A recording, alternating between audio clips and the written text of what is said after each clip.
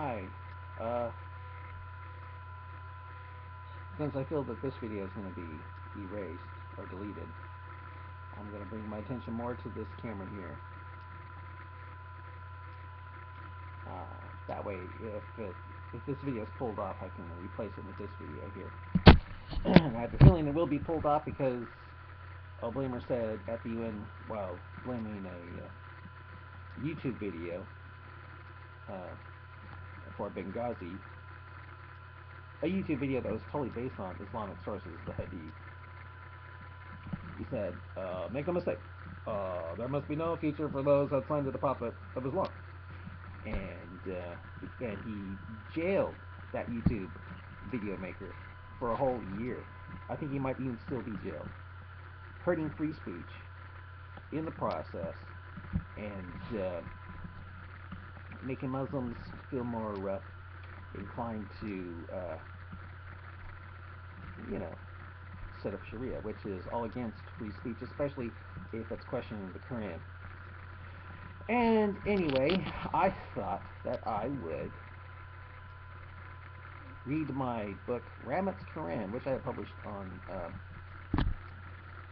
Amazon's Kindle. And the reason why I'm reading it is because I noticed that there were some errors as far as spelling went, and other problems. So this is more like a correcting sort of thing here. And I'll begin it now. Alright.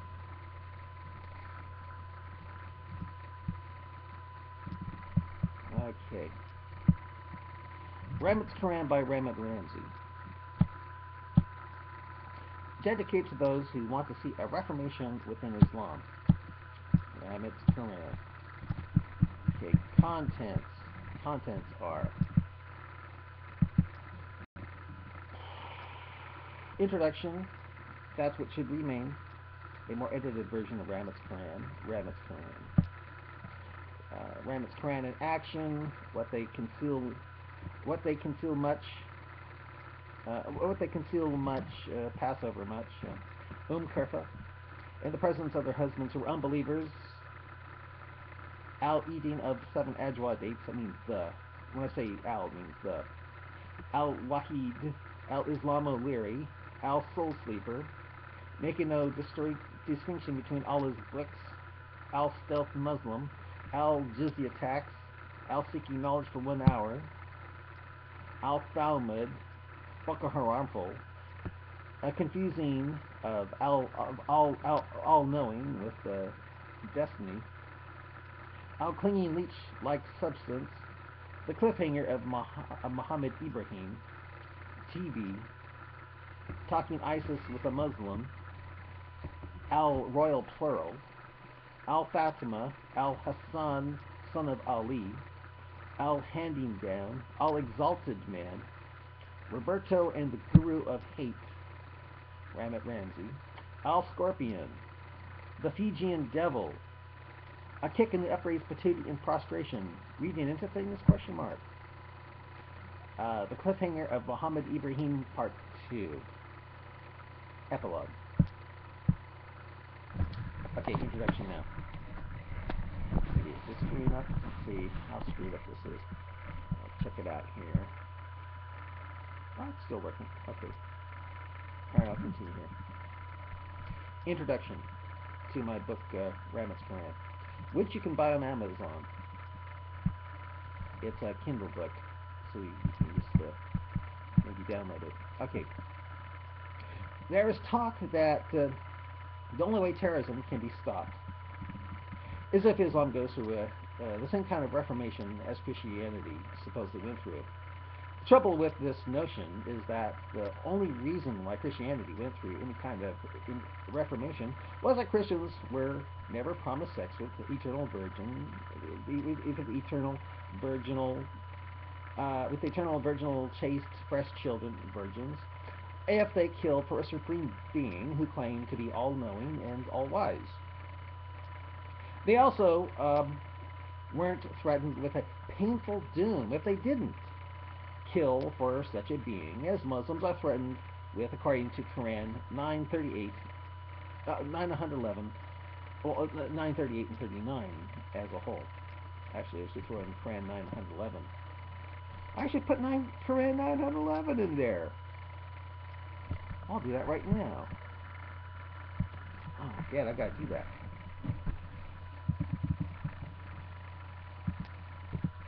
Yeah, what the heck? I have to have 911 in there. Like according to Quran 911, 38, and 39 as a whole.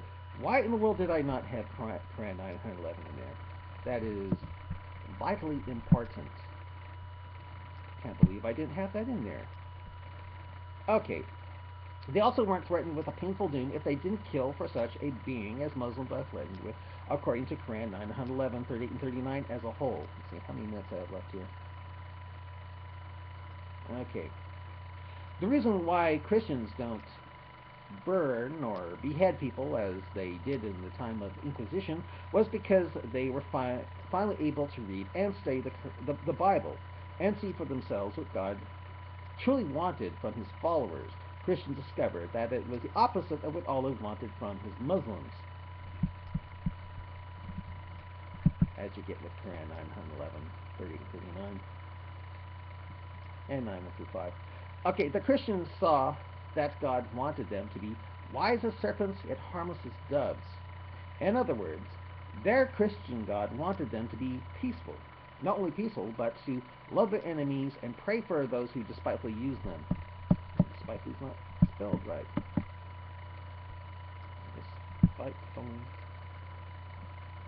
Oh, I got it. Oh, I see. Despitefully. I got that together. Okay.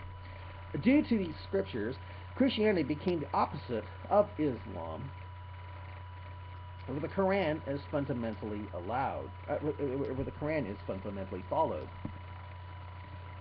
Those who can read and study the Quran will learn rather quickly that Allah wants the Muslims to kill and be killed in his cause.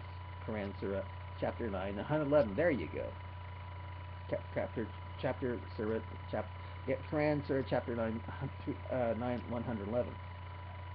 And Allah will use the threat of eternal fire or the promise of sex to help bring about such a threat on anyone who is not willing to stop 5 times a day, every day, for the rest of their waking existence, to pull out a prayer rug and stick their patootie in there. Why didn't I put that in there? I gotta put that in there now. Let's see.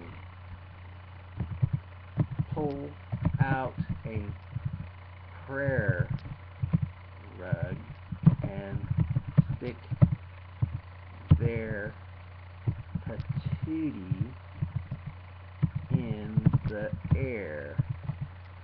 Right. Okay. Yeah, they'll have to pull out a prayer rug and pray 5 times a day until they go to their eternal reward. It is this threat of a painful doom in hellfire or the promise of eternal sex in paradise that makes Muslims join up with Al-Qaeda, ISIS, and Boko Haram, which I call Boko Haram. It is what makes true Islam the big threat to Christianity never was, and counter to what the Bible says about not bearing false witness. There are 2 scriptures in the Quran, Surah 9, 328, and 6106, that allow Muslims to lie and deny all that has just been said in this paragraph. So how much time do I have left here? Okay, I'll continue. One more. I think I can get one more paragraph in here. Okay. I thought it was impossible to reform Islam due to the reality that in all my study of the Quran and the Hadith, there's absolutely nothing good in Islam. Nothing. Instead of uplifting humans and bringing peace between them, the Quran creates deadly alienation between the pious Muslim and anyone the pious Muslim feels or believes is not pious. For example, a pious Muslim may go so far as beating an innocent wife just by fearing that she might rebel. That's Quran 9. That'd be Quran 4, verse 34.